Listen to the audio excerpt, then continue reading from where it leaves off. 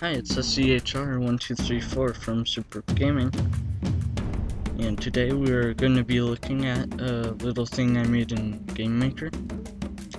This is a pre-made thing for you guys to make a game with, if you're wondering how to do this. And so this is Magik related stuff. So I've got all the objects, sprites, sounds, and a testing room, and I'm going to show you guys what this looks like. So, and I spelled magic wrong for a reason. So, there's the player.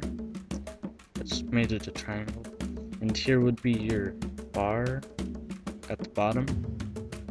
And there's water, fire, or air. So, water, fire, air. And, so yeah.